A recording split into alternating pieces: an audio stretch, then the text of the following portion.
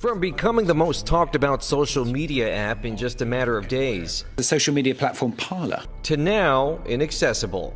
Parler, which dubbed itself as an alternative social network for conservative voices, was booted from the app stores on both Google and Apple in wake of the siege on the Capitol. The final blow came Monday when Amazon dropped Parler from its web hosting services, essentially pulling the plug on the two-year-old venture.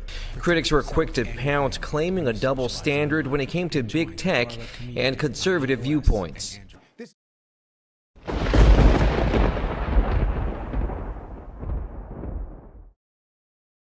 Let's do it. How many genders are there? Infinite? Infinite? I think there are infinite genders. Yeah. There are like 5, 6 maybe. 6? What are those 6? It's like male, female, transgender, asexual. Then, yeah, I'm not like familiar with the names, but I'm like pretty sure I've seen like videos and everything on like different genders like here. How many genders are there? Oh, girl. It's like 72 plus or something. I could not tell you. You couldn't tell me? Could not tell you. How many can you name? Not all 72.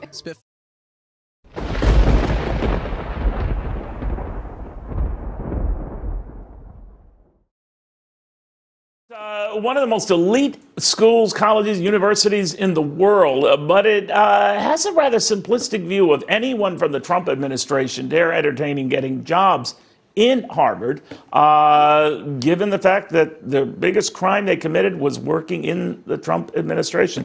Charlie Gasparino on this. Side is the sort of tweets that have been coming out from that mob about, oh, we've got to hunt down all the Trump supporters. We've got to. You're going to have a list. They've got the list. Exactly. Tell us about that. They are now talking about AOC and lots of other people. We need to have a list of everybody who enabled Donald Trump, and we're going to have this list, and you won't be able to sit on the company board. You get a job in academia. You know, this will be the shame list. And this shows exactly how authoritarian their instincts really are after claiming.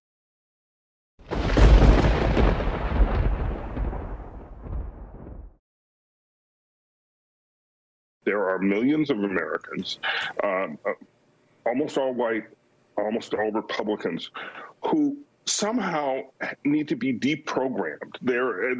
It's as if they are members of a cult, the Trumpist cult, and who have to be deprogrammed. There has to be consequences, and then once you get those consequences, I think then people have to take a second look at their actions, and they have to be much more afraid. I think a lot of people are going to have to be deprogrammed. You know what Biden means? To go through all the Republican voters and Homeland Security will take their children away.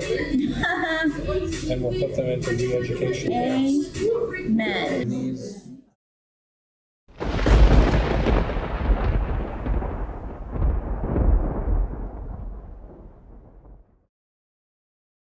Moment. Tory Bullock is challenging the city and the mayor to take down this statue near Park Plaza. It's called the Freedmen's Monument. It's a replica of the original in Washington, D.C., with President Lincoln standing over a freed slave. The inscription on its base reads, "A race set free," but interpretations of the artwork varies. More statue controversy comes following this week's vandalism of the Christopher Columbus statue in the city's North End.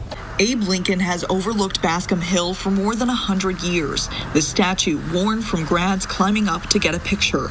But what he symbolizes for marginalized students isn't land-grant universities or even emancipating slaves. He was also very publicly anti-black. Just because he was anti-slavery doesn't mean he was pro-black.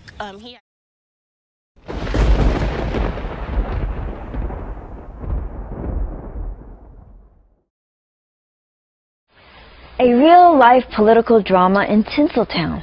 Oh, imagine. According to a new report, many Hollywood conservatives, me being one, are not shelling out for Donald Trump, fearing backlash over being outed as Trump supporters. The head of a Hollywood public relations firm telling The Wrap, quote, "If you're climbing that studio ladder or haven't become a big star yet, you're probably not going to be very hesitant to support Trump. These people are afraid because their bosses likely are very likely Hillary Clinton supporters.